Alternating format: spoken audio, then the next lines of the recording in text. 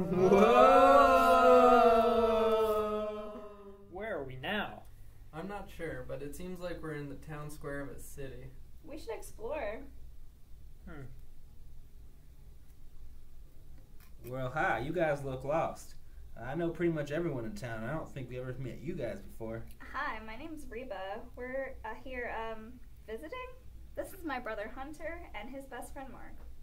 Well, it's real nice to meet you guys. My name's Eric. So what's there to do around this town? Well, there's not much you do except go down by the water. Y'all want to come with me?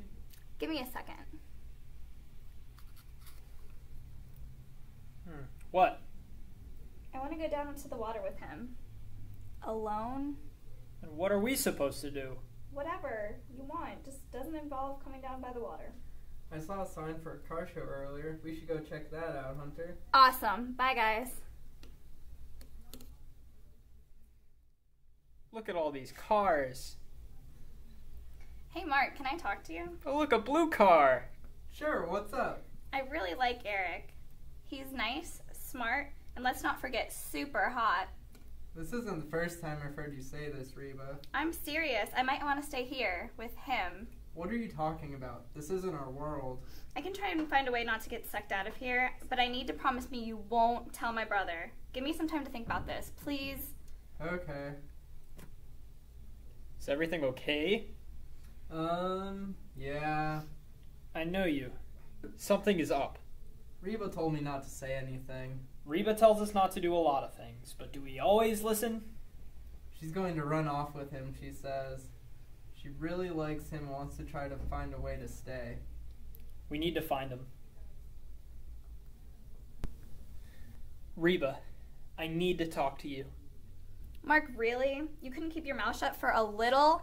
I told him because I knew in my decision for telling, he would know how to handle this. Reba, be realistic. This is not the real world. I can make it my real world. You know we have to all leave together. You can't just stay here. How will I tell our family? That you ran away with some boy you just met? How do you think that'll make everyone else feel? Hey, Reba, I want you to stay.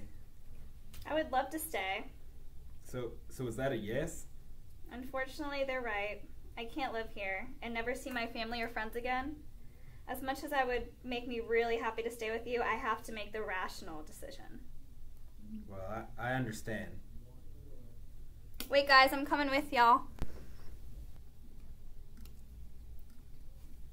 Wait up, guys. I knew you could get her back to her senses. I'm just glad that didn't take as long as I thought it would. I'm glad you made the right decision for our group. I had to do what's best for all of us. I made the right decision.